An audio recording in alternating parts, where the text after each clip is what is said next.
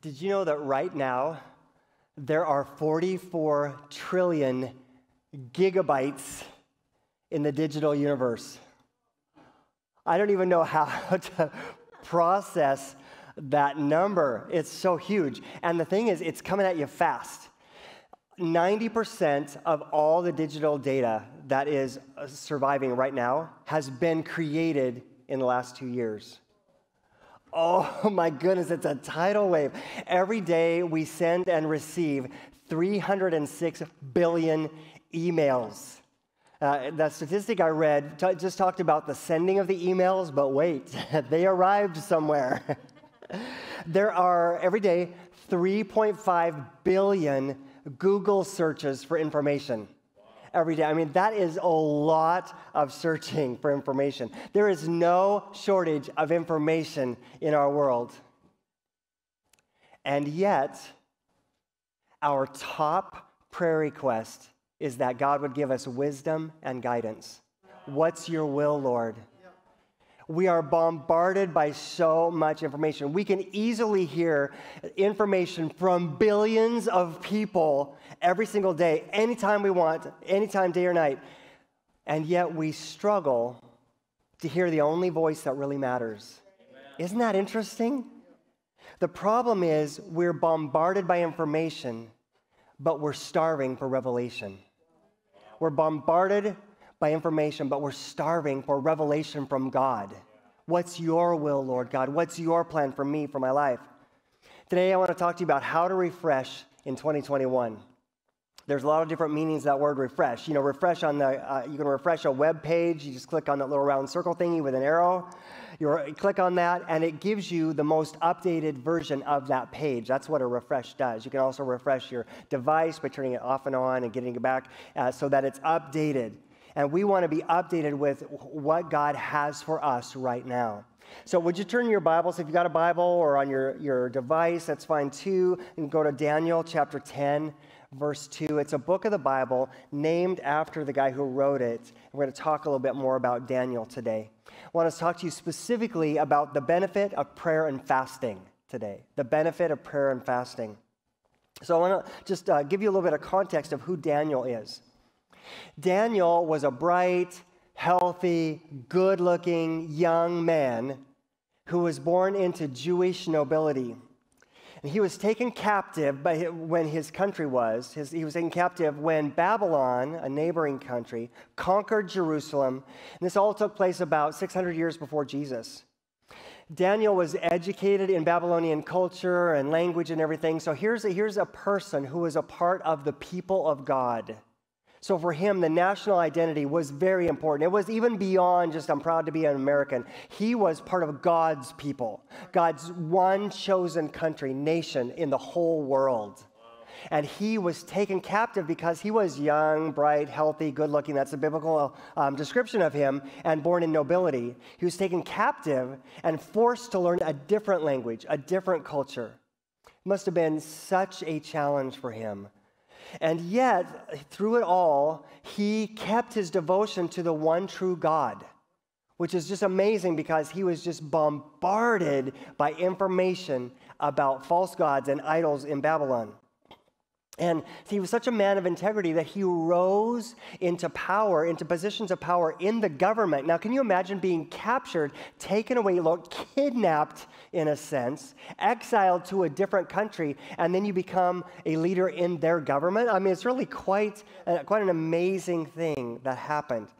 And he kept his devotion to the one true God, which meant that he obeyed God's law, even when it was hard, and he prayed to God 3 times a day, like a formal prayer, not just like I'm driving my chariot and a quick prayer, while I'm going. No, he bowed to his knees. He opened his windows toward the temple in Jerusalem where he would like to have been praying, and he prayed. He flat out prayed every single day, 3 times a day.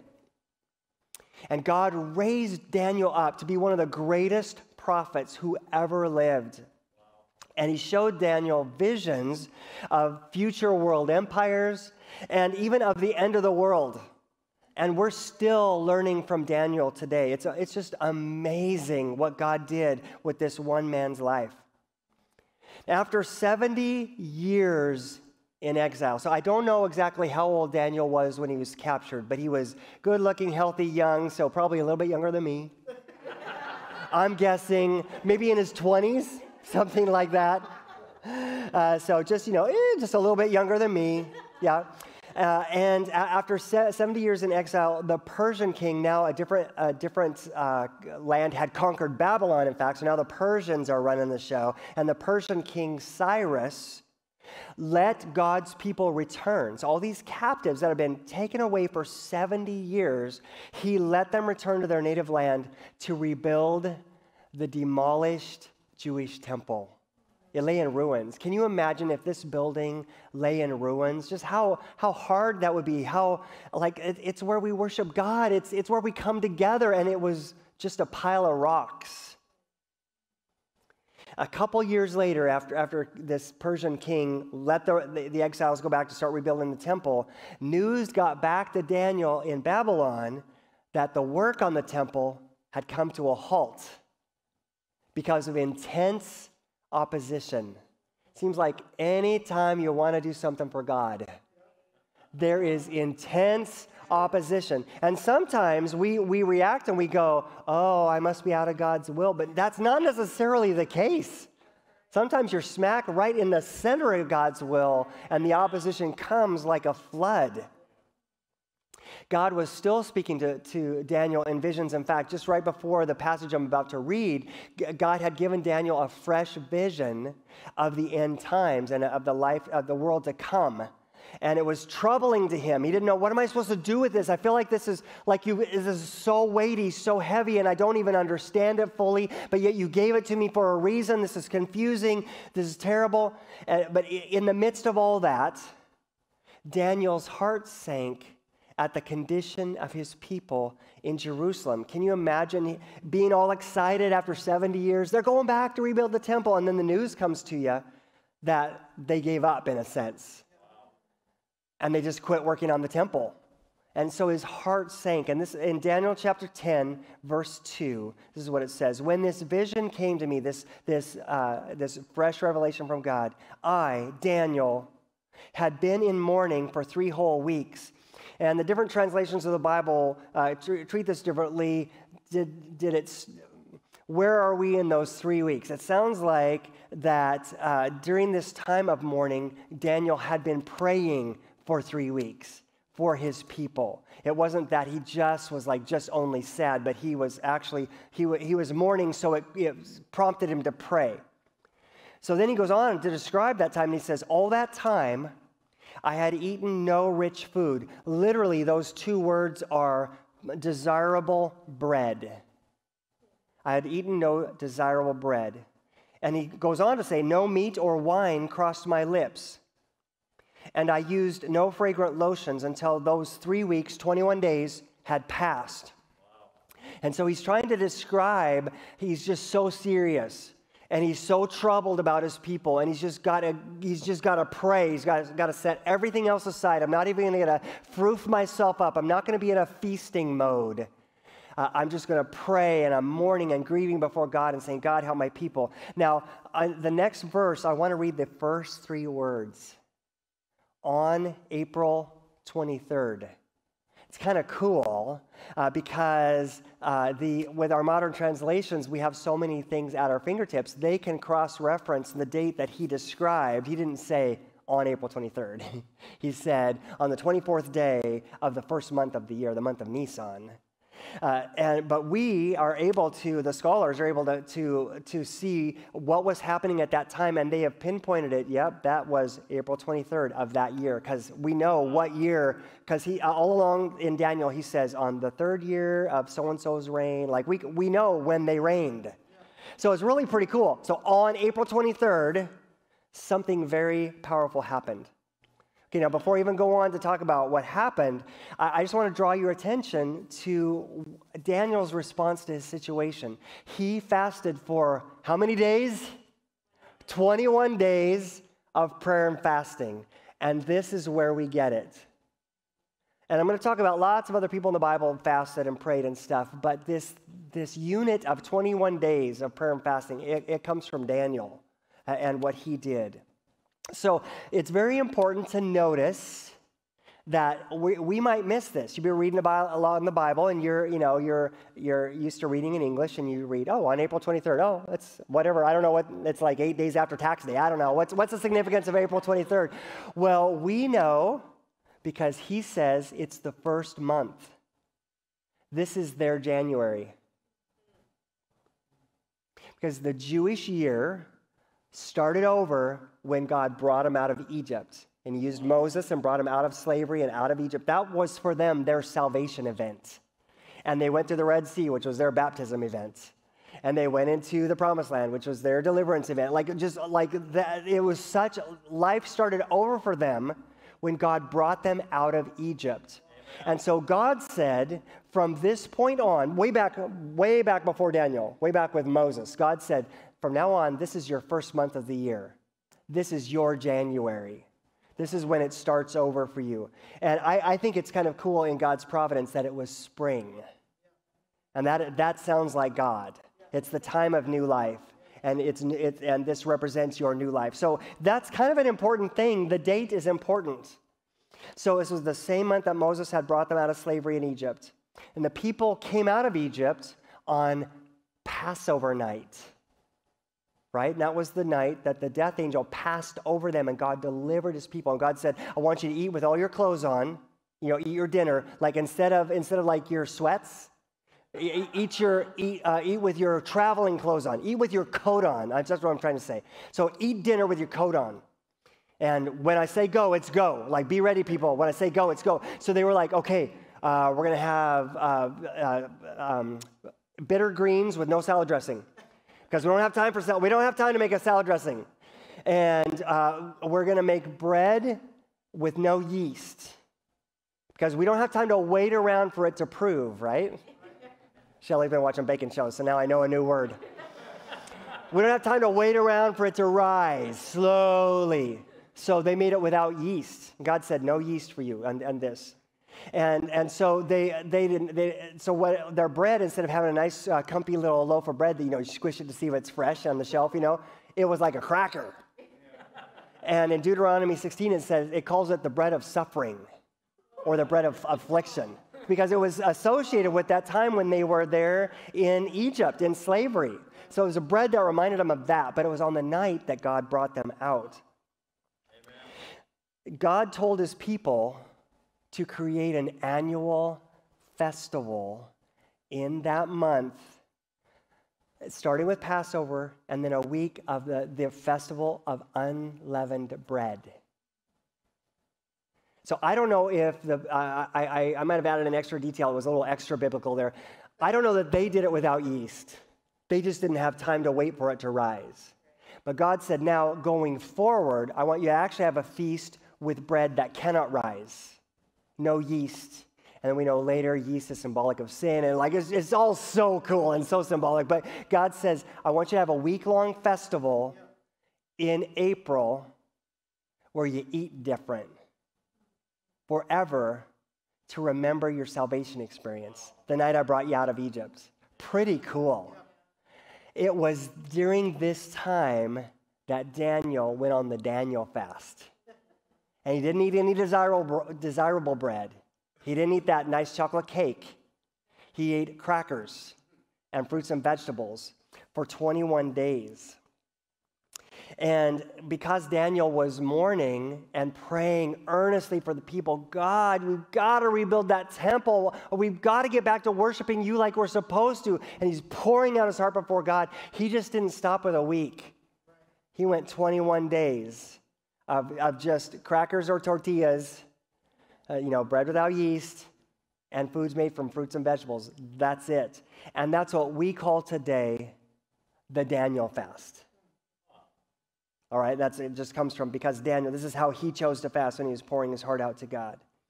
So just after that, it has ended, Daniel and some of the other guys with them were down by the Tigris River, and the Tigris River is there today. It flows into the Persian Gulf. It's one of the two major rivers in that area, the Tigris and the Euphrates. So they're down at the Tigris, and suddenly a glowing angel with all kinds of weird body features, light coming out everywhere, It says that his body looked like a jewel. And when you look at what kind of jewel, it was like a bronze-looking jewel. So he's like glowing gold out through his clothes. This just brilliant, beautiful angel comes. And the people with him can't see, but they can hear what's going on. And they're scared spitless, and they run away. And so Daniel is left there with the scary angel all by himself. And the angel's voice sounded like the roar of a multitude. It sounded like Niagara Falls when he talked. Okay, so this is epic. This is major. It's majestic. It's holy. It's incredible. It's going to skip down same chapter, Daniel 10, verse 12. Then he, the angel, said, "Don't be afraid, Daniel." Guess why he said that? Because Daniel was afraid. It was a scary angel. It was. He said, "Don't be afraid, Daniel, since the 17th day," is that what it says? "Since the first day you began to do two things, to pray for understanding." So, God, show me the meaning of this crazy end-time vision you give me, and to humble yourself before your God. Those two things. So Daniel was high up in the government. He's used to having feasts and people wait on him hand and foot. And he set that aside and he just humbled himself. And it just said, "God, it's you and me. It's crackers and veggies. That's it. And I just got to pray. I'm just going to have a quick snack and I'm going to get back to praying." That's what he's doing. The angel said, since the first day, 21 days ago, actually it's about 23 days by this point. Since the first day you began to pray for understanding, to humble yourself before your God, your request has been heard in heaven. Wow. Day one. Now Daniel saw nothing, zilch, zip, squat, for 21 days. I wonder what he's thinking. The angel says, "I'll tell you what was happening." There was stuff happening the minute you started to pray, the minute you humbled yourself, but the minute you started mourning and fasting and praying, heaven noticed. Amen. And we got busy right that moment. That moment, we got busy. But you didn't see it yet. From Daniel's perspective, and he says, "I have come in answer to your prayer." I've come in answer to your prayer. From Daniel's perspective, he saw nothing, no answers, no revelation. Verse 13, "But for 21 days, the spirit prince of the kingdom of Persia blocked my way." You know, this is a scary angel with a light going out from all of his pores, who stands in the presence of God, and his way was blocked. We are getting a very unique and privileged peek behind the curtain spiritually of what is going on when you pray. And then he says, "Then Michael, one of the archangels, came to help me, and I left him there with the spirit prince of the kingdom of Persia." And the picture I get is like the battle's still going on. But this angel that came to Daniel, he got away. He's like, "Michael, you got this for a little bit. I have got to go to Daniel." He has been praying. He prayed and fasted for 21 days, and now it's even been a couple days past that. Verse 14, "Now I am here to explain what will happen to your people in the future, for this vision concerns a time yet to come." So we are getting to look at, through the story of Daniel, something that we don't usually get to see with our eyes. But I suspect that all around us, every minute, there is a war going on in the heavenlies, in the spiritual realm, and we just don't even know. We know that spiritual warfare delayed this answer, but we also know that God is bigger, and so he must have allowed this delay for a reason. For Daniel's good or for the good of the people. And I don't know, was it to develop Daniel's character? Like, if God just, every time the second we started praying, he just gave everything right then, made everything easy, would we quit praying? I don't know. God knows. I'm not God. But we know that God is good, God is love, he's got good plans. And so for a good reason, God allowed this delay. So many times, we don't see any progress from our prayers. Let's be honest. Let's be real. We pray and pray and pray and pray. And so because we don't always see progress, we don't always see that thing happen that we're praying for, sometimes we treat prayer like it's just a routine or a chore. Well, good, I did my chore. I'm done. Now I can go on with life. So many times we go on about our lives without stopping to mourn about the condition of our people. Maybe your family, your country, your nation, our government. Do we care enough to say, I am so troubled by this, I'm going to set aside everything and just pray because I am troubled, I'm mad, I am sad, I am depressed about what is going on in our world. It's not okay what is happening in the lives of people. We just go on about our lives and we're too busy to stop and wrestle in prayer or to even humble ourselves before God. What goes through your mind when it appears that your prayer has not been answered? Maybe you think, well, God is withholding because I know my sin and I know my shortcomings. Or maybe you think, well, maybe I didn't pray right.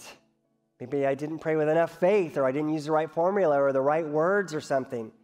Or maybe you think, well, perhaps God doesn't care about me. Maybe he's got more important things and he's not worried about little old me, or maybe God doesn't even answer prayer anymore. There are so many things that go on in our mind because we can't see. We're so sensory. We can't see what's going on in the spirit realm behind the scenes. And so our mind wants to make up natural explanations for everything. There's a delay, so I must be sinful. Or there's a delay, so God must not be good. But that's not the truth. We just can't see what's going on. Now you know. Even from this one little glimpse, and there's more glimpses like this in the Bible, now you know there's more than meets the eye behind the scenes when you start to pray. There's more going on than you can see. So that's why you got to pray and never give up. We always pray. That's one of our values. We always pray. Like, we are just going to be stubborn. We are going to pray until God says no. If he says no, great. Okay, then we'll stop praying about that thing. But until he says no or we see the answer, man, we are praying. We are praying, and we're not going to give up. So what do you think the action step is? I want to invite you to fast and pray for 21 days. I want to invite you to experience what Daniel experienced. And we're going to be starting the second Sunday in January, January 10th, which is our first month of the year. Daniel did this in his first month of the year, which was in the spring. But our calendar starts afresh in January. Just like Daniel, let's put food on the back burner for 21 days. And let's stir up the fire in your relationship with God. I was thinking about Daniel's life. And there are several times in Daniel where there's something interesting or amazing that happens related to food. 72 years prior to today's story, when Daniel was just a young buck, kidnapped and exiled to Babylon, he was, along with all the other captives, being forced to eat food that was not kosher, that he was not supposed to be eating. And he really stuck his neck out for him and 3 of his friends and said, we're not going to eat that food. And the guy over him said, yes, you are. And he said, no, just test us. Just give us 10 days. And see if our God doesn't take care of us. And God did take care of them. And he made them actually look more healthy and better than the other people that were eating the rich food. Then after 70 years of captivity, I didn't read this story today, but a couple chapters back in the book of Daniel, he discovers the prophecy of Jeremiah, another prophet, that God had told Jeremiah it's going to be 70 years in captivity. And Daniel went, it's 70 years right now. And he prayed and he repented and he said, God, on behalf of my people, I confess all our sins, and you were right to send us in captivity because you warned us if we kept sinning, you were going to send us there. We kept sinning. You sent us there. You kept your promise. But you also promised it's only going to last 70 years. So please send us back. And God said to a Persian ungodly king, you are sending them back now. And he did. And he let them go back. Amazing. Daniel prayed and fasted, it says, and that king let them go back. And now Daniel mourned that the rebuilding of the temple had stopped, and he desperately needed to know a revelation from God about this vision. He didn't seem to view fasting as a way to twist God's arm. So I don't want us to think that either. It's not like, now I got you, God, you owe me. That is never the attitude of the creature to the creator. That's not how we approach God. He is sovereign. He is God. I am not. You are not. We don't twist his arm. But we have the example of holy people like this, godly people, of saying, God, I need to set aside everything else right now. I need to just focus on you. And I'm just going to press into your presence, and whatever you do is great. I'm going to be praying about some stuff. I'm going to be asking you for some things, but I just want you. Pour out your spirit. I want to be with you. I want to hear you. You know, so many times when we pray for that top prayer request, I need wisdom from God. I want to hear from you, God. We're picturing, I want to hear like A, B, or C on the choice that's before me. But I think you will find when you take 21 days of prayer and fasting and you just say, God, speak to me, he's not that concerned about that thing. Like, that's fine. Red or blue bike, I don't care. Just pick one. But he's like, I want you to know, I love you. I feel like you need to know, my child, I love you. Like, that's the kind of thing he might say. Or he might say, I got a mission for you. I put you in this hard place at work because I got something for you to do there. Like, there's stuff on God's mind that's not even on our minds. End time visions weren't even on Daniel's mind. So Daniel might have been praying, God, show me what to do with this law that's before the Senate. And God's saying, okay, yeah, whatever. Okay, listen, the end time. I want to tell you what I've told no one else on earth so that my people will know when it happens. You see what I mean? Like, that's the thing. We're gonna spend time with God. I don't like that word spend. We're going to invest time with God to hear what he wants to say, his revelation. We're going to ask him for our stuff. Lord, would you heal my wife? We're going to be asking for stuff like that. Lord, would you provide for our church? We're going to be asking for stuff. Yes, absolutely. But in that context of hearing, maybe even some of what we ask for changes. Wow. Because we're in the presence of Almighty God. Daniel knew that setting aside food and just not being in a feasting mode, just being in a fasting mode, would get his mind in a frame of mind where he could hear the revelation from God. And if I could summarize this sermon in this, it would be in this sentence. When you fast and pray, you step out of the flow of information, like I talked about at the beginning, and into the flow of revelation. When you fast and pray, you step out of the flow of information, the internet bombardment. You set that aside. Please give God a half hour where you're not on your phone. Please. And see what he will say. Step out of the flow of information. It is a tidal wave. It is a fire hose of information. Step out of that flow and step into the flow of revelation. Hearing from God, what's really on his mind. How should I pray, Lord? How should I pray about my wife? How should I pray about my church? How? Lord, show me. I want to pray in agreement with you. That's what happens in 21 days of prayer and fasting. And that's why I want to invite you to it. Moses fasted from food and drink for 40 days when he went on the mountain with God, and he got the 10 Commandments. And the finger of God wrote the 10 Commandments on the rock. Wow. That is amazing. Jesus fasted for 40 days and 40 nights. He ate and drank nothing, it says in one of the Gospels, when he was led by the Spirit into the wilderness to battle with the enemy and to learn to overcome. Like, he had to go through the same temptations that we go through. And he went through them and was Spirit-led and showed us how to overcome. That's what happened to Jesus' big fast. Paul and his Men's Connect group were fasting and worshiping the Lord. And it was during that time when the Holy Spirit called Paul and Barnabas out of that group, two of the guys from the Men's Connect group, to be missionaries. That story's in Acts 13 too. When you fast and pray, you step out of the flow of information and you step into the flow of revelation. Amen. James 4:6-8 says, God opposes the proud. Man, how many of you want God opposing you? I do not. Like, that sounds really bad. It's bad enough when people oppose me. If God was opposing me, and the scripture says God opposes the proud. God opposes the proud, but gives grace to the humble. So we're going to humble ourselves as a church for 21 days in January, and we're just going to say, it's not about me right now. That's humbling. It's not about me right now. It's about you, God. And when we do that, God gives you grace. You know what grace means? Gift. God gives you what you need when you humble yourself. So humble yourselves before God. Fast and pray with the right motive. So Jesus told us elsewhere, you don't fast and pray to show off, I'm so spiritual. That's not what we do.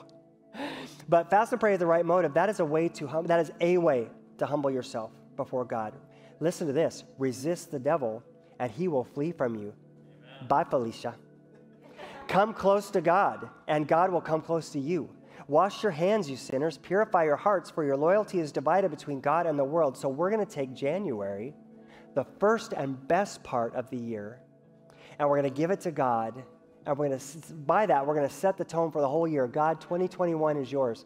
We did this in 2020, and it was God's.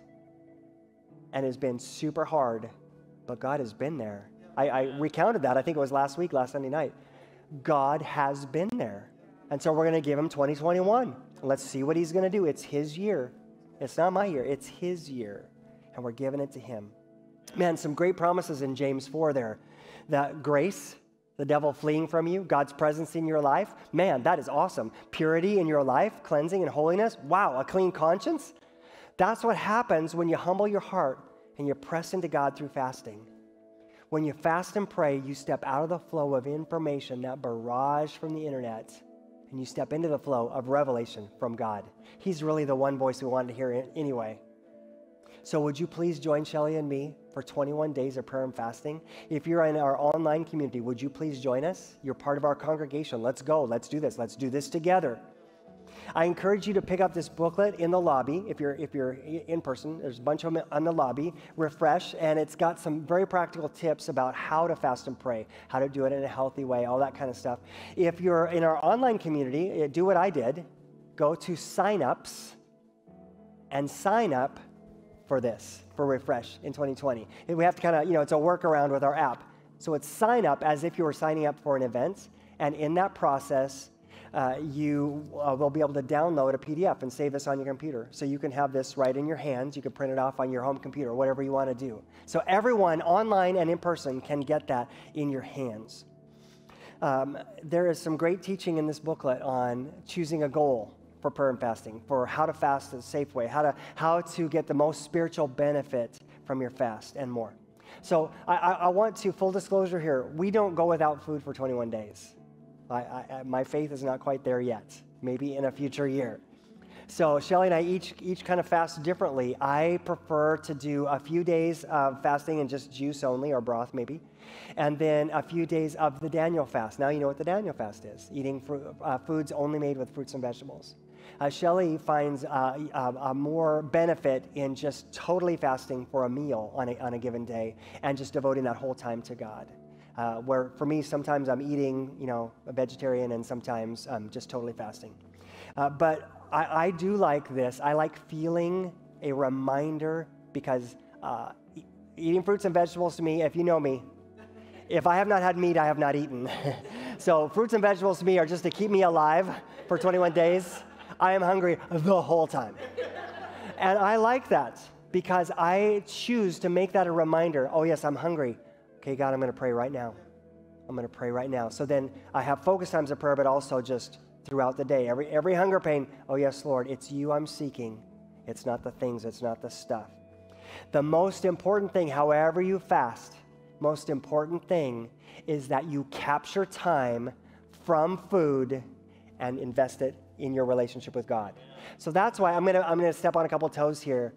Just giving up ice cream or gum, that's not a fast. That's not the kind of fast we're talking about. That's not it, all right?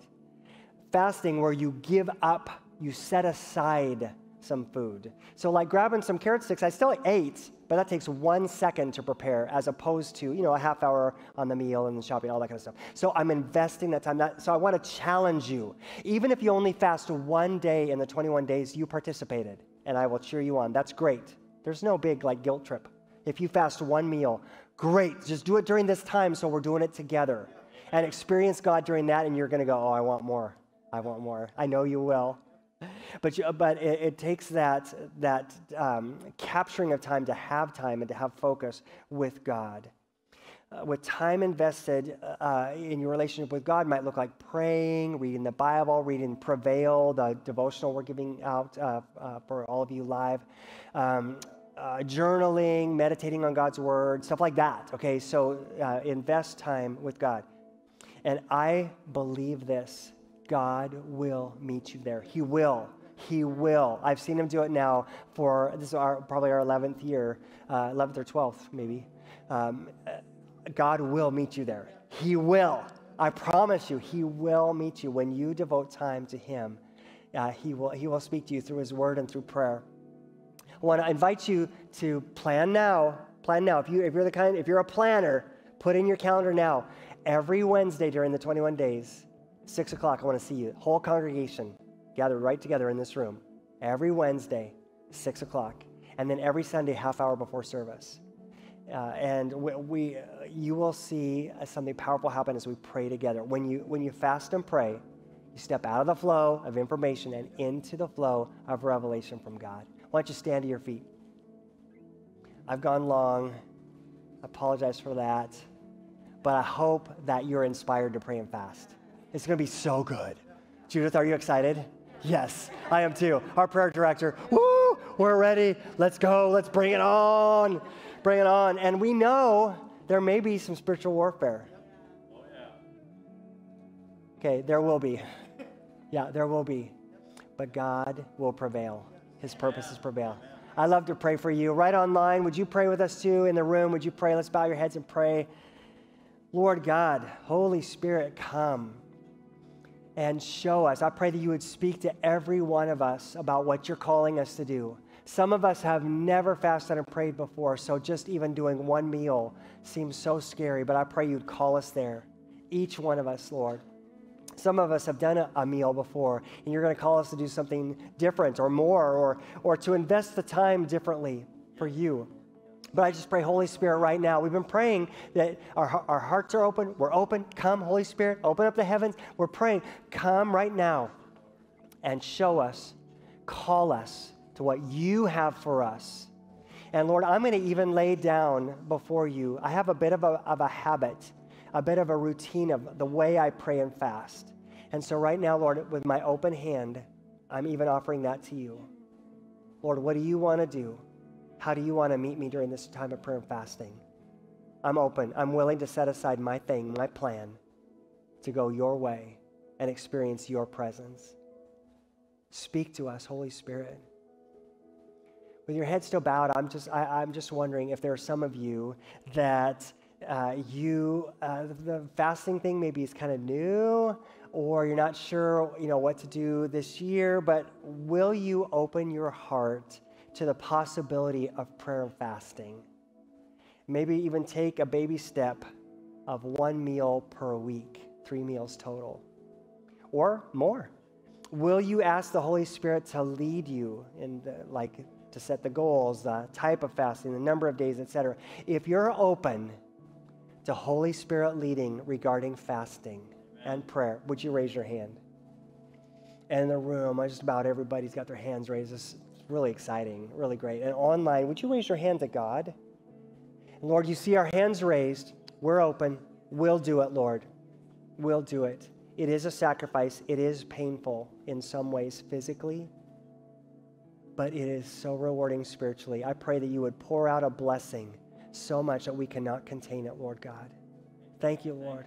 Thank you, Lord. With your head still bowed, I want to give you one more invitation. And I just don't want to assume anything. How are you with Jesus? Do you have a relationship with God? Do you know you're a Christian? Do you know your future? After this life, do you know where you will spend eternity? You can know. I want to invite you to put your faith in Jesus Christ. He said, I am the way, the truth, and the life. It's not like, you can just choose your own way. Many ways lead to heaven. No, not really. Jesus said, I am the way. And so I want to invite you to Jesus. Not to me, not to our church, but to Jesus. How do you put your faith in Jesus? How do you become his apprentice? Turn from your sin, turn your life over to Jesus and let him lead. That's how. If today you want to do that, today maybe you're coming back to Jesus, or maybe you're giving your life to Jesus for the first time. If you want to do that today, would you just raise your hand? And that will tell me I should pray for you. And online, would you just raise your hand to God? And he sees you right where you are. I'd love to just coach you in a prayer. Would you pray after me? Jesus, I invite you into my life. Please forgive me of my sin and make me new. I choose to follow you and be your apprentice. In Jesus' name, amen. Amen. And if you prayed that prayer today in the room or online, we applaud you. That's awesome. Would you just text faith in Jesus to the phone number 97,000, and that will let us know that you have made that decision today, and we would just like to cheer you on. God bless you. Who else is so excited to start this next month? Can we just give God a hand? Praise God, yes. Guys, I'm so excited because we get to enter into real spiritual warfare together. We get to participate in Behind the Curtain. Isn't that amazing? That's amazing. Praise God.